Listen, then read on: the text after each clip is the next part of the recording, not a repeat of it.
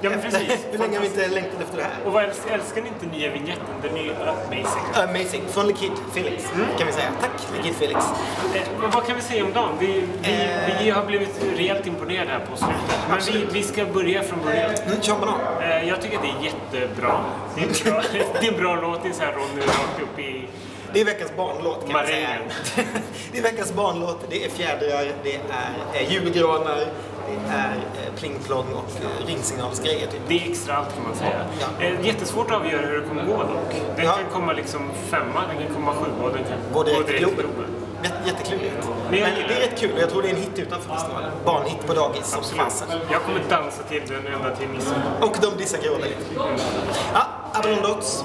Det tycker jag är country, tråkigt. fint, lite tråkigt. Monica, ingen favorit hos dig. Den är ju verkligen astrist och det händer ingenting i numret. Det är mycket mer Monicas vanliga stuk med country och inte så mycket ingenting, oh my god kan man säga. Inga färger, det är väldigt tråkigt. Men kanske andra chansen. Ja. Kanske bara för att det är han, men annars tycker jag att det är tråkigt. Men å andra sidan, det finns inte så mycket utmanare. Sen kommer inte alltid lite. Och den låten tycker jag är trist, men det händer mitt. De är ju så jäkla bra på scen. Så då vart det lite på något sätt lite... Slagglatt och det bryter av mot det tråkiga innan, men låten är ju för trist. Så trist disco. Det är disco från liksom, det går bara så här. Det är full fart hela tiden, men det är inga så här. Liksom. Nej, jag tycker det är tråkigt. Dead by April. Ja, det är på något, det är ju liksom farligt insyn och jag fattar ju att det är bra och riktig musik liksom. Men inte din påse. Det är inte min påse, men jag tror att det går till Globen. Jag tycker att det är lite bra faktiskt. Oväntat nog. Jag är inte riktigt heller inne i den där genren, men jag tycker det är lite bra. Heavy metal camp. Men det är inte det, det är ju typ pojkbandsrefräng. Ja, det är bara det att det är något growl. Det finns ju growl där. Ja, det finns det. Men det är okej. Ja, också när vi Marie Serneholt. Ja, och vi älskar Marie Serneholt, men jag tycker bara att numret var tråkigt, jag tycker låten är tråkig. Hon är ju skitsnygg och som sagt, det skär hjärtat. Jag är lite svag för mambo så jag tycker att det är lite bra. Men... det är mambo number 5. Ja, fast... Det här är mambo number 2. Nej, men, ja, det tror jag inser att det går någonstans. Jag tycker att det är lite bra. Men jag tror inte det kommer. Är det fel av mig när jag bara, jag måste kyssa dig? Ja, det, och sen nummer 7. Torsten. Då är det ju fram med kudden, känner jag. För då vill jag bara... Då vill jag bara ha någonting att bita innan han spänner på mig så det ryker. Nej, men Torsten, alltså, han sjunger bra, men det känns som vi kan säga om alla på något sätt. Det är en dramatisk, teatralisk ballad. Det är tråkigt. Jag tror inte att det kommer funka. Det kommer inte gå hem.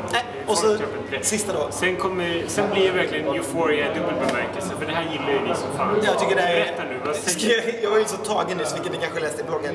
Det här är verkligen en fantastisk låt. Den är modern och samtidigt påminner jättemycket om Lorens låt förra året, men ett litet snäpp mer lättillgänglig och ändå precis lika, ska man säga, snygg och konstnärlig. Fantastiskt dansnummer verkligen. Hon sjunger bra rakt igenom trots att hon rör sig verkligen genom hela låten. Det är så här motsatta Kylie.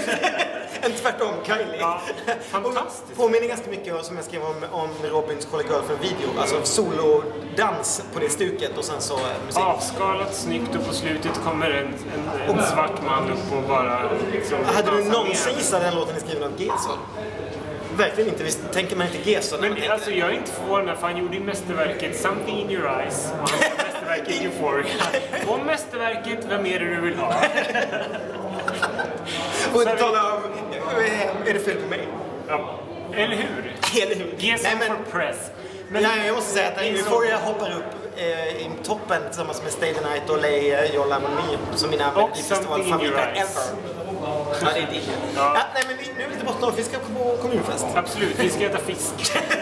Nu ska vi äta fisk och klappa Bolorén. Absolut. Men det här var en första slag i studio. Det kommer fler. Ja, och kom ihåg att vi bloggar hela tiden och vi bara...